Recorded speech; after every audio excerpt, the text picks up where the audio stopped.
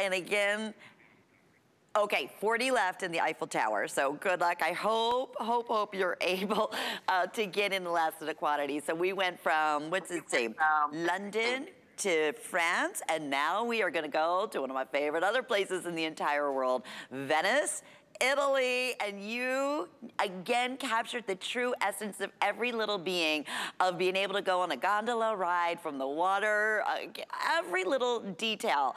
And the colors that you chose to use in the crystals are just spectacular, $142.50, new as the whole collection is for the Global Finds event. This is coming in at 3 inches by 1 3/4 of an inch. Oh, when in Venice, Miss Heidi. I love this guy. Isn't it awesome? You and me both, Lenny. Venice is just magical. It's just a magical place. And, when I left there, we went once. And the boys and I and Mitch, between Christmas and for 3 days, right? We arrived there on the 26th. And it was just the most magical place I had ever been. I'd never seen anything like it. It was just so extraordinary.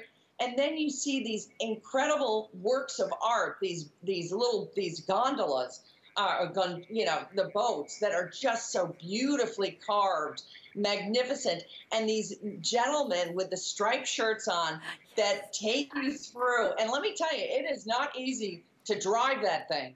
That is pretty tricky. They stand up on the end of that boat and they maneuver through very tight quarters. It's really extraordinary. But what a beautiful memory, isn't it? It truly is. And to that point, there's so many of them, and you have the currents of the water and the way, like you said, they navigate through it. And that's their transportation. When you're in Venice, this is going from A to B. You're going in a gondola, yeah. Right? Yeah. So we just wanted to showcase Sonia too, because these are the other things that we love so much, Heidi, that we always talk about. Take your pins, be as creative as you love. I mean, put them on any of your necklaces. I always love to put them on handbags. I love it on a hat like you show. You know how I also love it